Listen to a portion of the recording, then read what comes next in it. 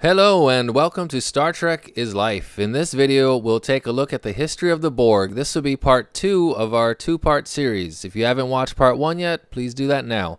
So in part 1, we discussed the Borg origins, how Guinan knew of the Borg, and how Annika, or 7 of 9, got assimilated.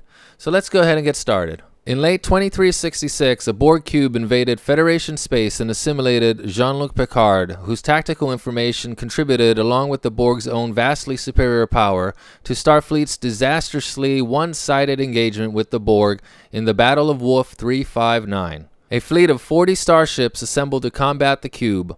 All but one of these starships were destroyed, while the cube remained intact, damaged but healing rapidly. The Enterprise D recovered Picard and used his connection to the hive mind to disable the cube before it could attack Earth. During the 2370s, the Borg were beset by several major setbacks in the Delta Quadrant, as witnessed by the crew of the USS Voyager.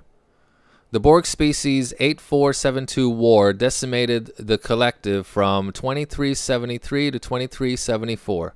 While Voyager's liberation of 7 of 9 allowed Unimatrix Zero to create an active resistance movement in 2377.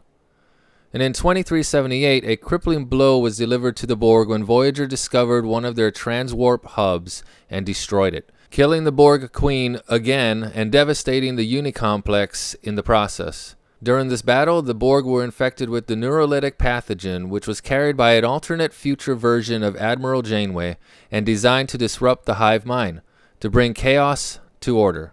It was a pathogen that killed the Borg Queen and allowed Voyager to destroy the transwarp hub. And that, my Star Trekker friends, is part 2 of our two-part series discussing the history of the Borg.